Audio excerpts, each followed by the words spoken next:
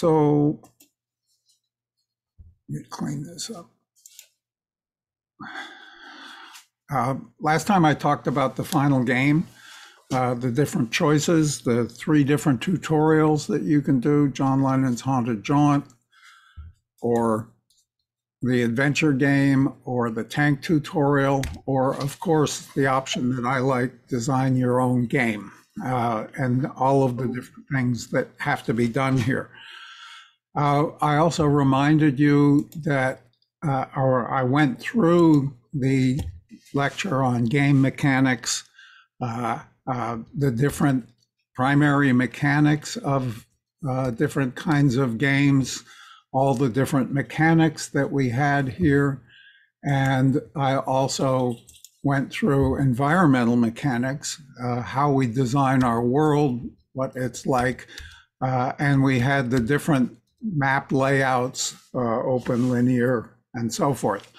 And I remind you that in our final project, we include a documentation with instructions for playing the game, but we also include an analysis of our game, what kind of game mechanics we used, and what kind of map design we used. So think about these things as you're making your own game.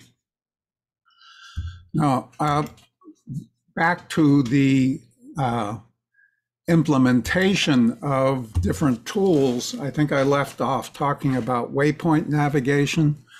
I showed you a setup for making your own waypoint system, but I also pointed you to the standard assets, waypoint progress tracker, and waypoint circuit scripts.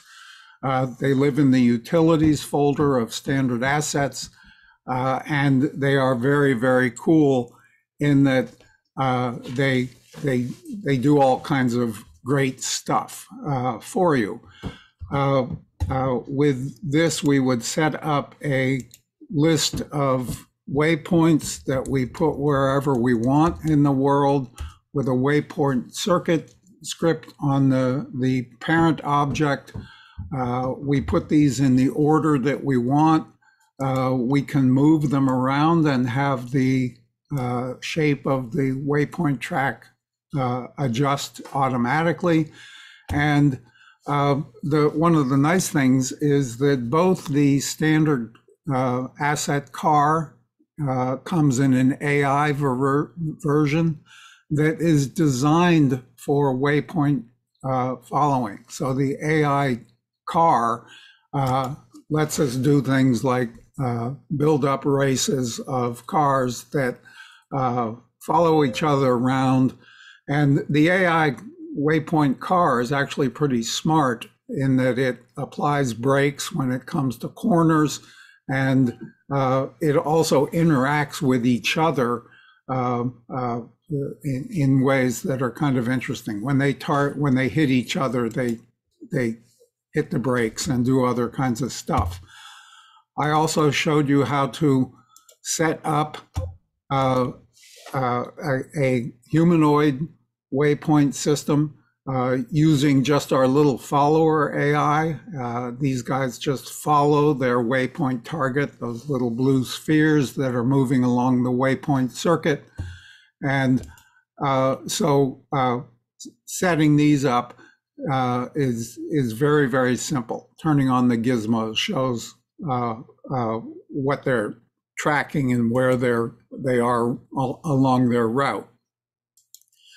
I also have here in this scene a bunch of AI airplanes. This also is in standard assets. The standard assets airplane comes in the kind you can fly, or the kind that will follow a target. And in this point, they're following around a waypoint circuit here. I've got a little gang of airplanes, and this one that I'm chasing with. I'm not flying the plane. I'm not very good at that, but the AI is following this waypoint circuit. And at some point here, I'll get close enough so that I can turn on the gun and start shooting down the airplanes in front of me here.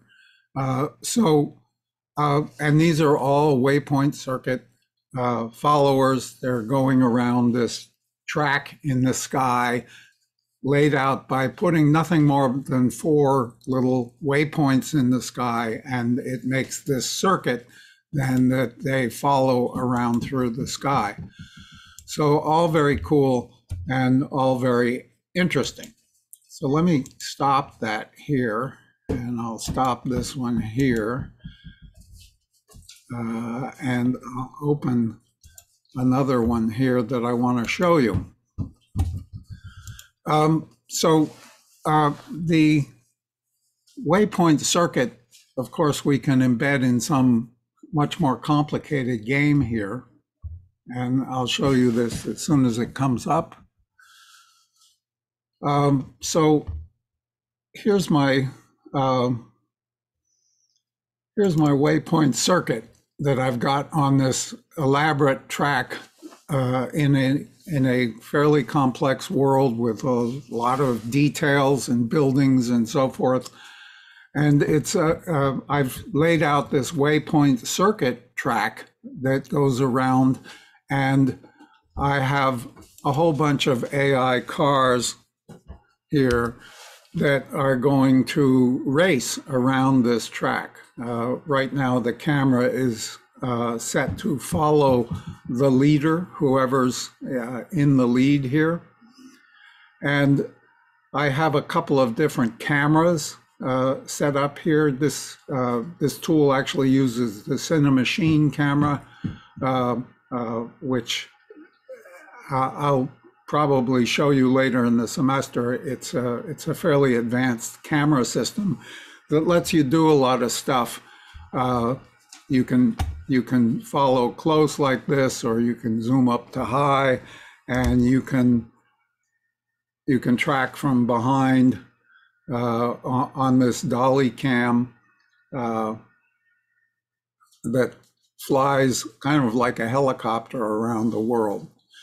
So the thing that you're noticing here on the left is I've got this leaderboard. This is showing who's ahead of whom. Right now, the Liga 3 car is in the lead. Here's that second car, the Mumati 2. And I've got this whole list of cars that are going around the track.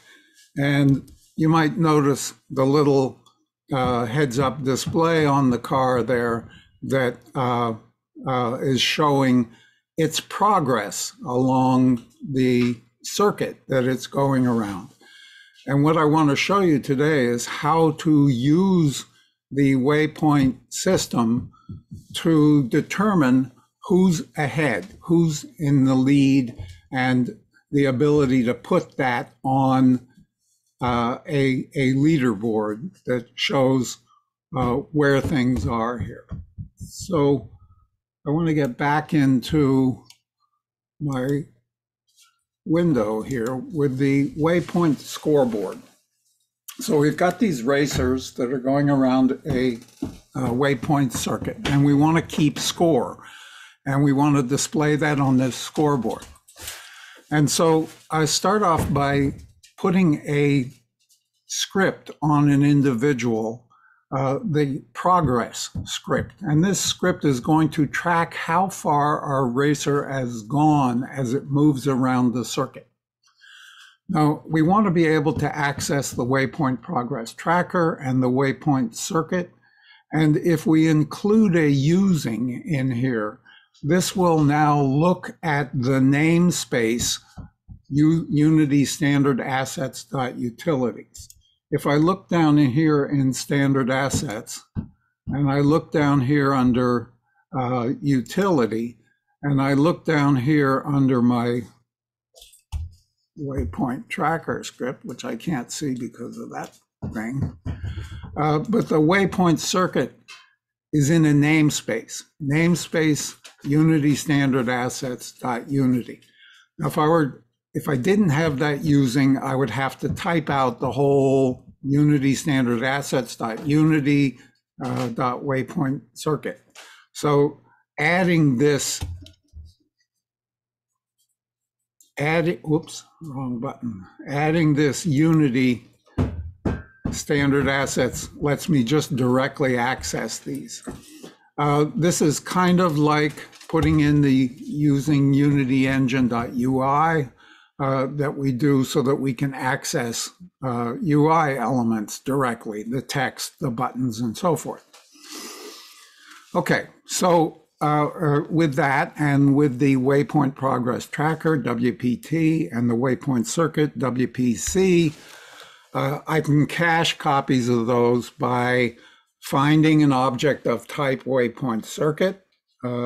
Presumably there's only one in my world, and getting the component on my car, the Waypoint Progress Tracker. And I'm also going to access the waypoints, and I'm going to pick waypoint number 0, the first one, and assign it to the position old point. So in update, I've got a bailout if I haven't started yet. This lets me kind of hold the race and have some kind of countdown, 3, 2, 1, go kind of thing. Everything else in the update function here is nothing but looking at the waypoint tracker's progress point position. And this is actually that spot out there where the waypoint target is on the circuit. Those little balls that I had in front of the character, those are the waypoint progress point. And we can get its position. And then I just accumulate the distance between the old point, which was waypoint number 0, and the new point, a vector, and I get the magnitude of that. And I accumulate that into the distance, and then I replace the old point with the new point so that now I'm measuring the distance between the next point as we move along our waypoint circuit. So this accumulates the distance that our character has traveled. So I have a scorekeeper object that's a child of our racer, and it has a little text mesh that displays something that we want to update with the scorekeeper script. And its job is basically to cache a copy of the text mesh object, set it by default to 0, and then in the update function, keep putting the score that we currently have, the score that is set in a public function that's going to be called from some other script that is going to pass it in what its current score is, and also the name of the object that's passing it in. So this is also on our player. Now, there's a central scorekeeper, a central scorekeeper that keeps track of everything that's going on in here. I've got it on this canvas, the central scorekeeper script. And what it's going to do is fairly complicated. This is somewhat complicated. In exposed variables here, I have the racer tag. This is what I'm going to look for to add to my score. I have an array of game objects, the racers. These are all of the AI racers that I'm going to find game objects with tag. And I have various settings for whether I'm going to eliminate losers, how far behind they're going to be, and whether I display laps or leads. These are some options that are set in here. So I have all these various arrays for the different objects, the texts, because I'm going to have a text for each of my racers. The text object is the text object that it's going to be in. I'm going to be getting all of the progress scripts that are on all of the different cars. They're keeping track themselves of how far they've gone. but we're going to access those scripts from this central scorekeeper, and we're going to have the distances and the order.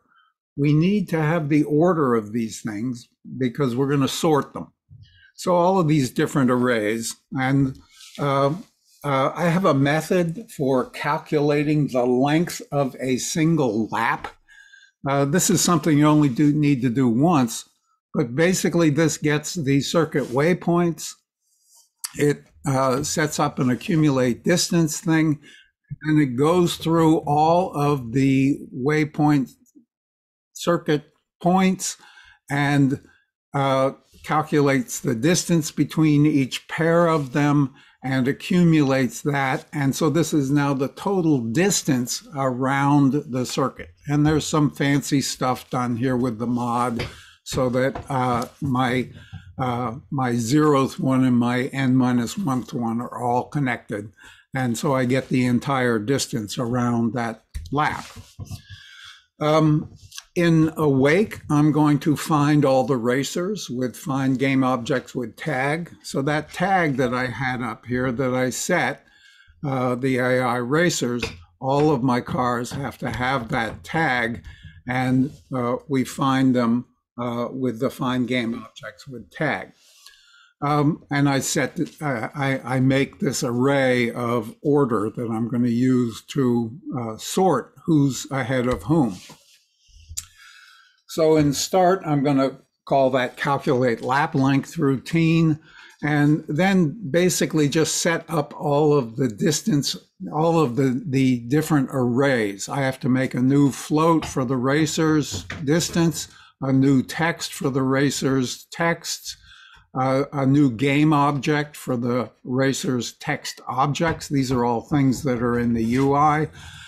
A array of progresses for the different racers, each racer's progress script. I'm going to find the panel scorekeeper that I'm going to put my objects in, and I access the rect of that. These are all things that I have to fiddle with to kind of make my UI kind of on the fly. I'm creating this UI on the fly. So I then have a loop over all of the different racers that I've found. I get component progress on each of the different racers and store it in this array of progresses that I've got, different scripts, and then instantiate the different text objects that I'm going to have in my panel of objects. And I'm not doing all of the cars, I'm only doing 20 of them. So there's this number to display that is less than or equal to the actual number of racers that I've got. And I just parent them, I child them to the panel. And the panel, I believe, has an automatic vertical layout that lays them out appropriately. And then I start this coroutine updater. So this is all in the start. This is the start routine that sets up the arrays, builds the leaderboard, and starts the updater coroutine. So the updater coroutine is, of course, a while true. This is going to have yield statements in it that let us control how often it does the update, because I don't want this firing every frame. I want this firing every 10th of a second. So instead of 60 times per second, I'm going to do it 10 times per second. So much, much less expensive here than having this in an update function.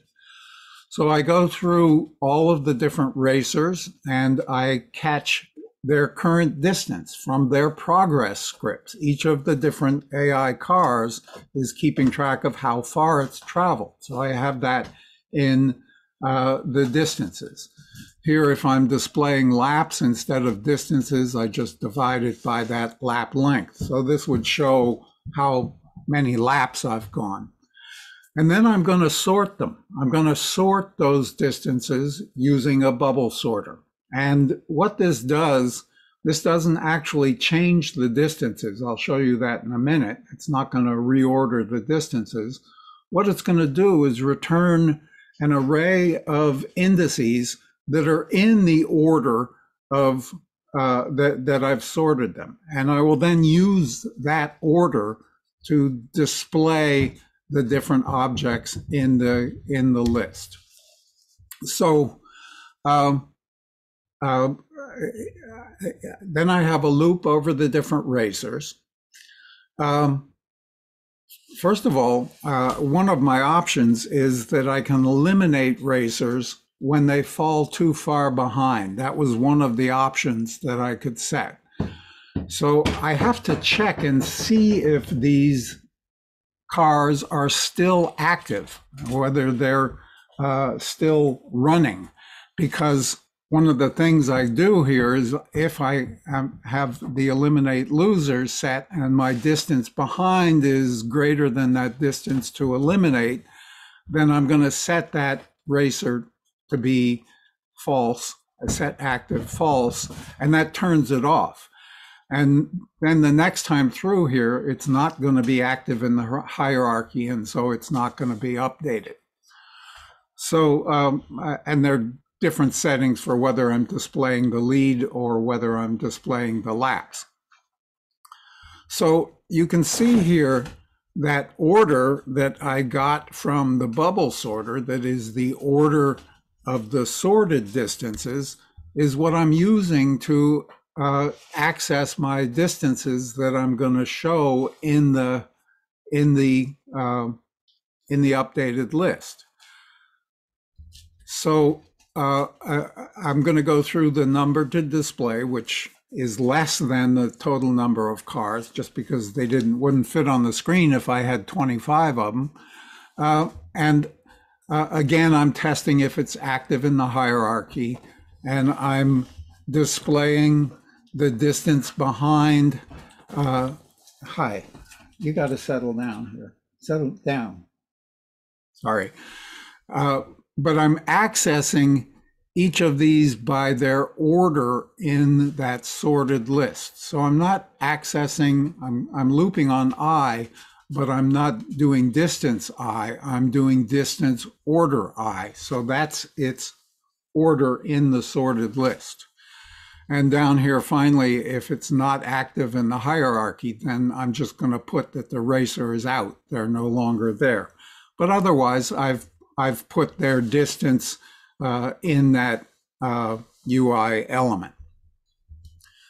And that closes out all those nested loops here. So here's bubble sorter that returns that sorted array of indices order. And because I don't want to actually modify ARR, the array of distances that I'm passing in, I'm going to first make a copy of it into a local array, A, that is a new float of the ARR.length. And I'm also going to load order initially with 0, 1, 2, 3, 4. So it's in the unordered state. So bubble sort works by checking pairs to see if they're out of order. And if they are out of order, that is, if AI is less than AI plus 1, it's going to swap them. So I catch a copy of I plus 1 and put it in A, and I catch a copy of I and put it in temp, and then I put that temp into I plus 1, and I do exactly the same thing to the order. So this order is going to have the sorted order of my objects. And this is done with a do while swapped. So this is going to go through this loop until this swapped is no longer true. In the do loop, I set swap to false. But if I ever swapped one, I set it back to true. And so while it's true, it's going to go back and do it again. And it's going to do this until none of them get swapped, in which case they're all in order. So that's pretty cool. And that's how this whole toy works.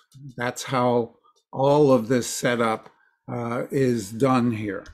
And I have a camera that follows on a dolly track. This we'll talk about when we get to Cinemachine. It also has what's called a free look camera, which is one where you can move the mouse down to the bottom and it kind of tracks from a low and close, and you can move the mouse up to the top and it tracks from kind of a high and far away. And these are all things that you can adjust. The dolly camera can look at it from behind, or it can look at it from in front. And this Cinemachine camera is a really cool tool that does a lot of really interesting stuff. And meanwhile, all through here is my list of cars that showing how far they are ahead or behind each other. This Carrane 2 is 1/100th of a lap behind it. And there you saw as it passed two of those cars. I have it set to eliminate cars when they do one lap. And so as these leader cars lapped the slower moving cars, they are eliminated. And these AI cars are pretty smart. They slow down when they bump into somebody in front of them.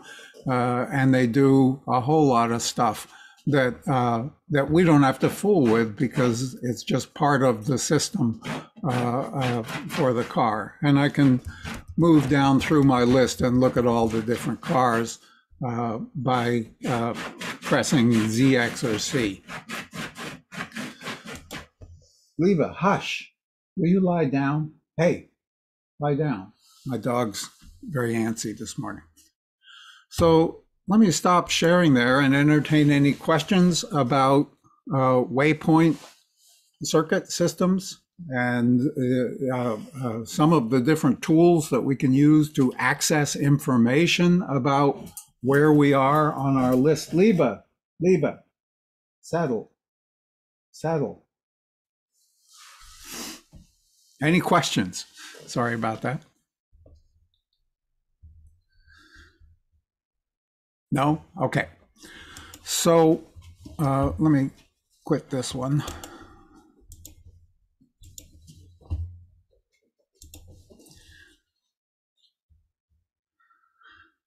And what I want to talk about now, whoops. Let me get this other one going here.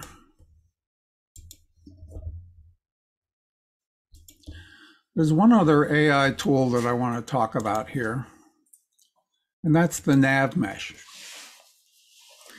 The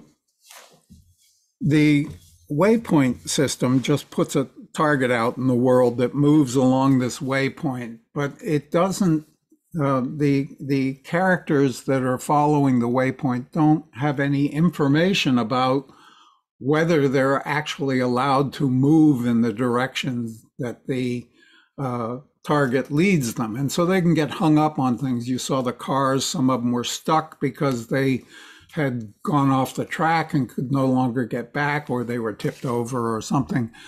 And the nav mesh is a whole nother system that provides a mechanism for our AIs to navigate on a landscape and take into account obstacles and in addition, calculate the shortest distance between where you are and where you want to go.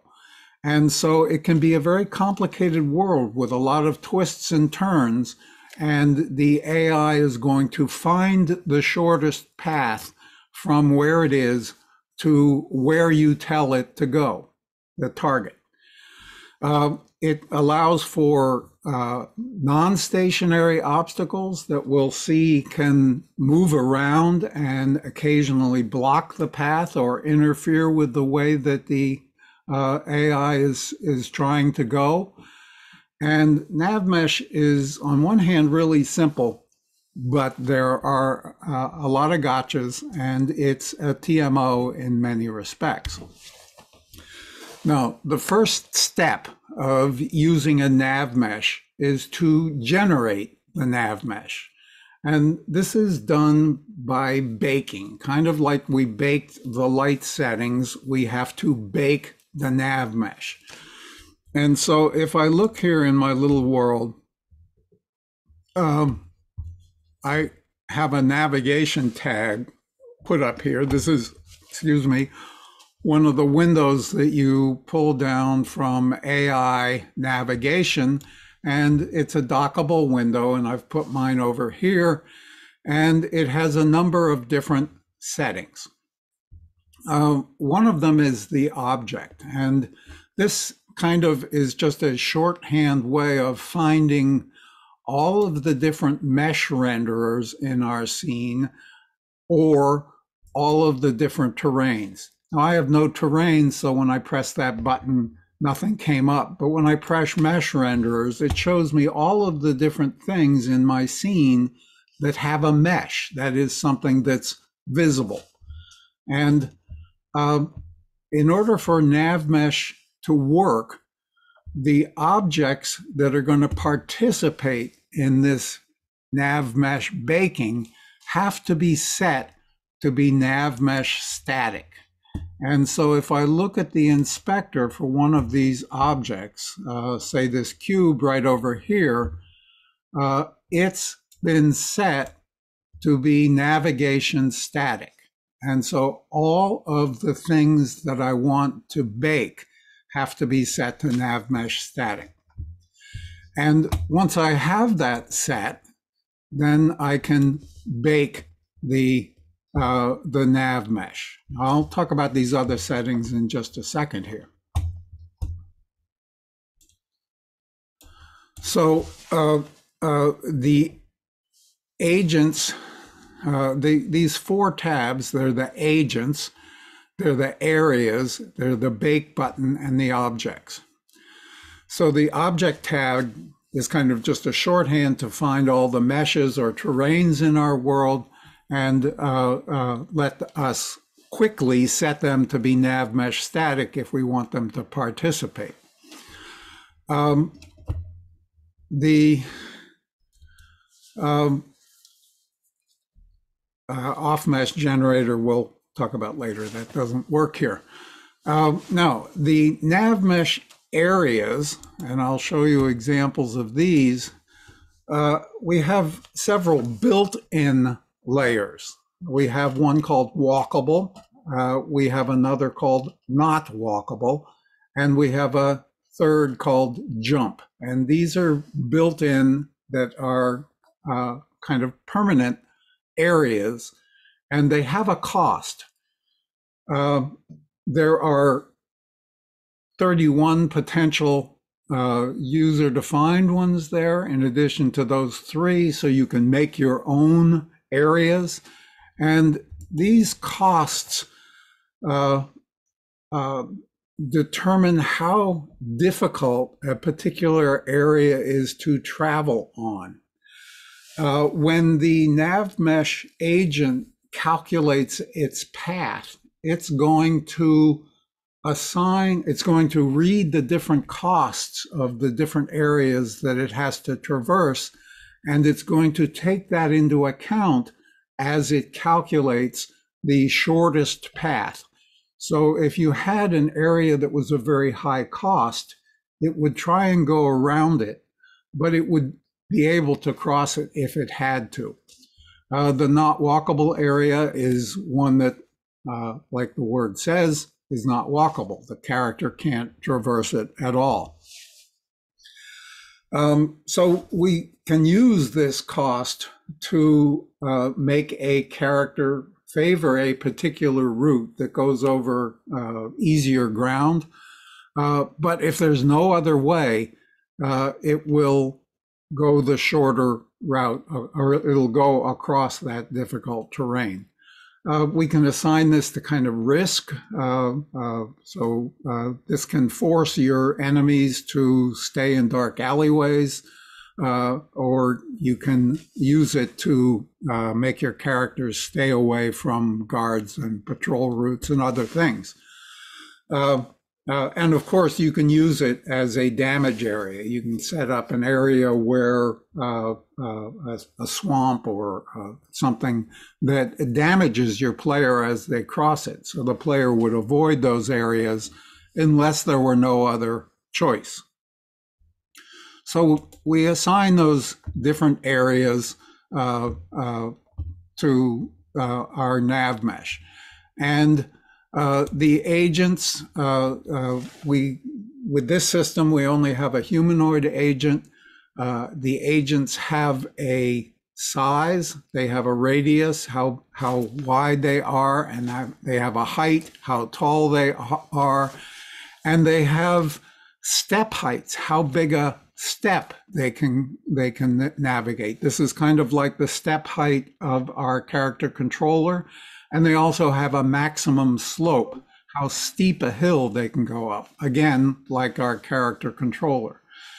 And when we bake this, this is going to determine the areas of our baked world that are less than this slope and have a step height less than that area. Otherwise, they're disconnected. They won't be connected. So at this point, we're ready to bake this. We press the button and the nav mesh surface appears in our scene view as blue. If we have gizmos on over here, we can also see it in the game world.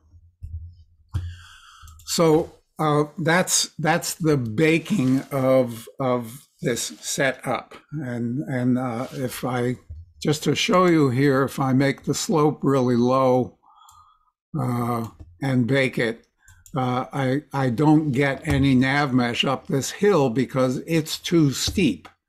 So I'll undo that and go back and bake it again so that I can actually make it up that hill.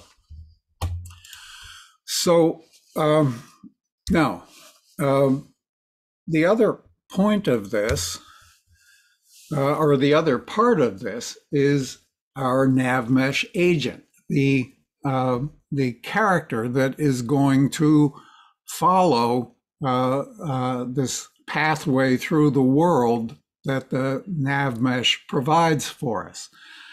And I have a little character here. The little cube is the nav mesh agent. Let me get in the inspector here. And all I have on this is the nav mesh agent here, a component that I've added to this. Its agent type is humanoid. That's the only choice we have at this point.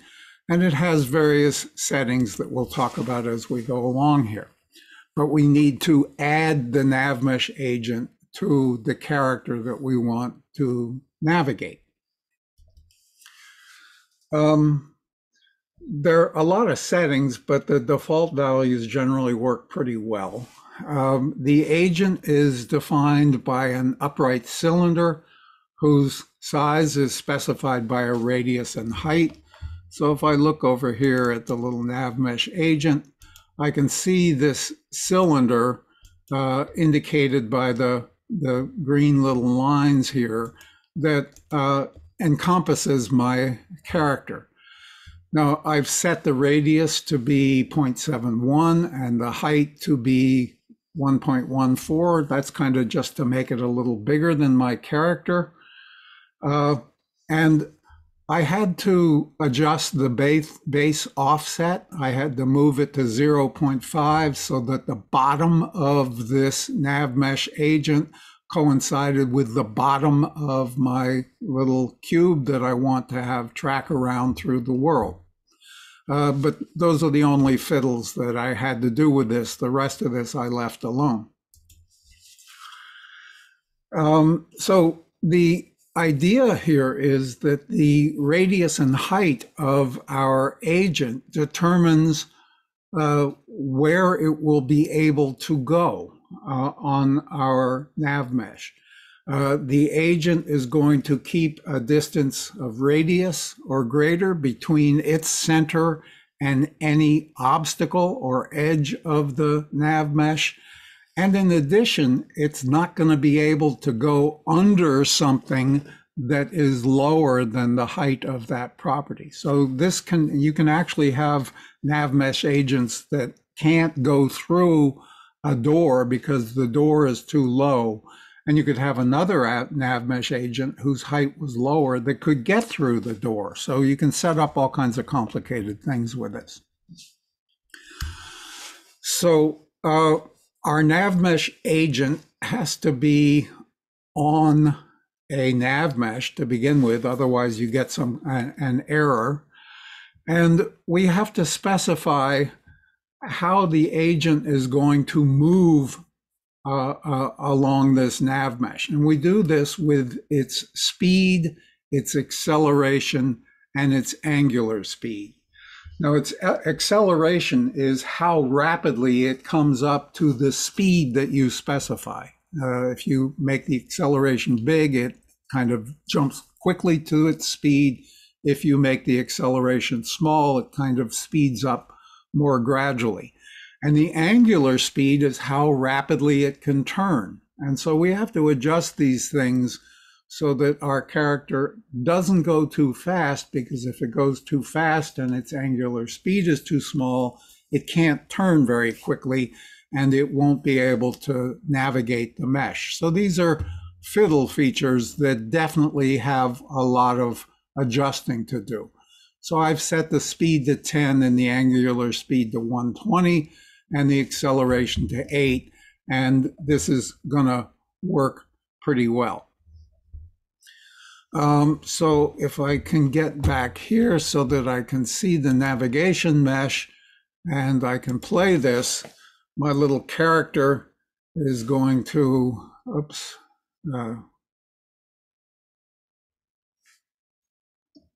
I can't see the nav mesh here, maybe because it's,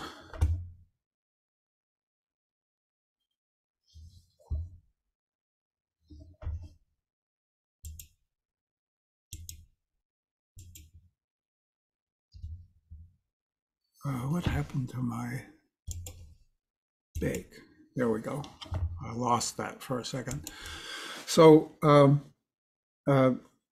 this is gonna, I don't know why it went through that obstacle, but it's following this path up, finding its way up on the nav mesh. It can't go where the purple is, and there's its destination, its target that it was going to, and I don't know why it passed through cube number 1. Why did it pass through cube number 1?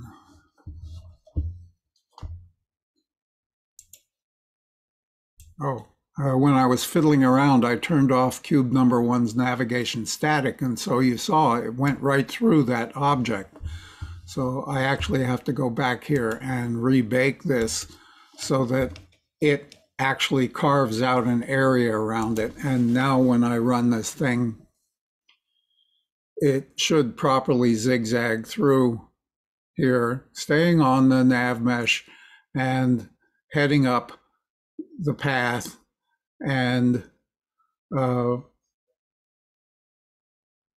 getting caught in this little corner, but adjusting and then heading up towards its target. And you notice it doesn't stop right on the target. And that's because in this little nav mesh agent, I've set a stopping distance and set the auto braking on. And so when this is going to stop when it's 10 units from this thing, and it's going to brake automatically so that it stops. And this can prevent a nav mesh agent from kind of circling around its target. You can get orbiting when its speed and angular speed aren't properly adjusted. And that's discussed here. So that stopping distance and auto braking means that when the agent gets within the stopping distance, it will slow down automatically as it gets close to its target. And as it goes slower, its turning rate lets it turn in a tighter circle, and so it can actually get to its target point without orbiting.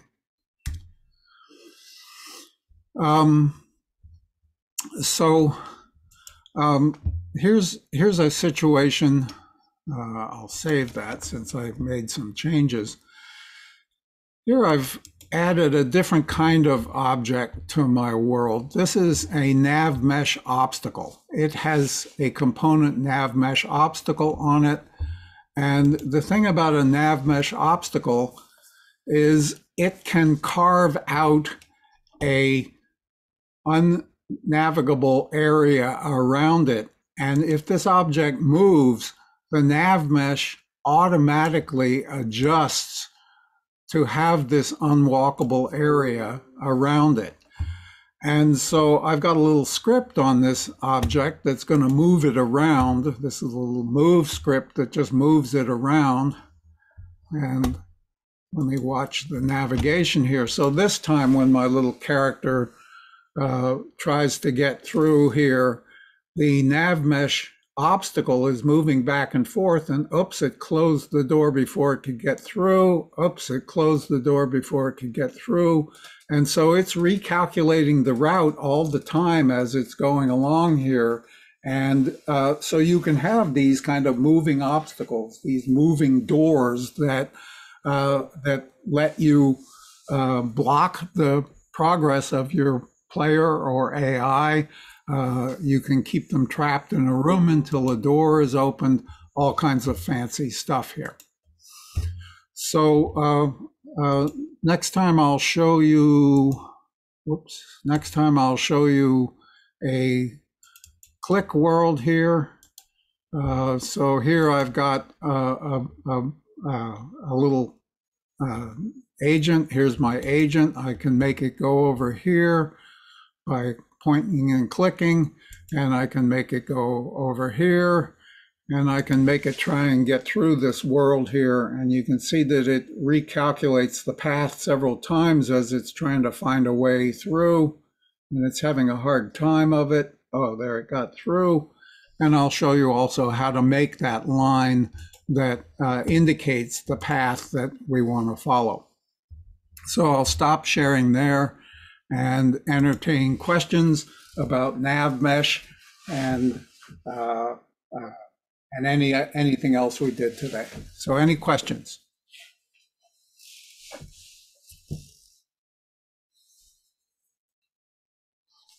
Does it typically take a long time for the nav mesh to bake? No.